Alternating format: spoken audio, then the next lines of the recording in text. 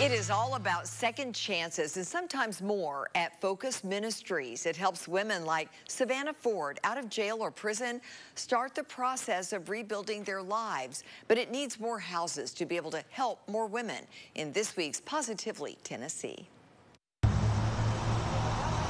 Construction crews are adding a retaining wall and expanding the driveway at Focus Ministries' Freedom House.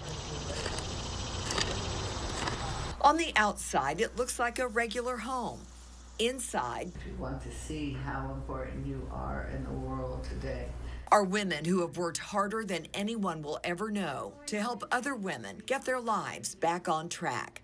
Like Savannah Ford, in and out of jail for drug charges, facing a double-digit prison sentence in 2021 until she was offered a chance in court to get help instead. They allowed me to go to the program basically on bond, and they were giving me, I felt like they were giving me one last chance before they tried to throw me away. And I did it. I knuckled down. I was very determined.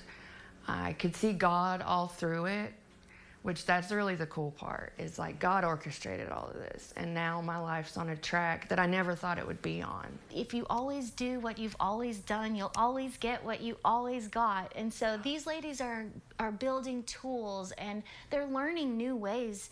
They're working on workforce rehabilitation. They're getting their CDL so they can be a truck driver. They're getting their cosmetology license. They're doing culinary school so that they can have sustainable wage jobs, but it's still difficult to go from incarceration to completely on your own in just 6 months. That's why Focus Ministries needs more housing like the Freedom House to provide step-down programs for women in various stages of recovery. It isn't easy. It's been difficult to find a place for them, because once we submit the application and we let people know that some ladies that are going to be here have a past, they don't want to rent to them.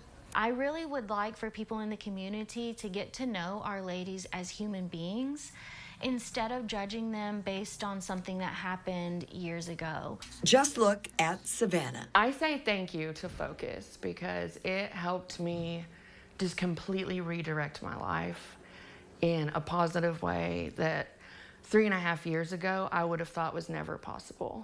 I thought I was going to be on drugs forever. And now I have hope and I have a future and I have all these like wonderful things about me that I never knew were there. Savannah is now on staff at Focus Ministries helping other women. Focus Ministries, by the way, is holding a grand reopening at its Freedom House you just saw to celebrate its expansion and garner support for more housing. Focus is holding tours of the house Thursday, October 5th from 10 a.m. until 2 p.m. It's at 1414 East Emory Road in Knoxville. Everyone is welcome.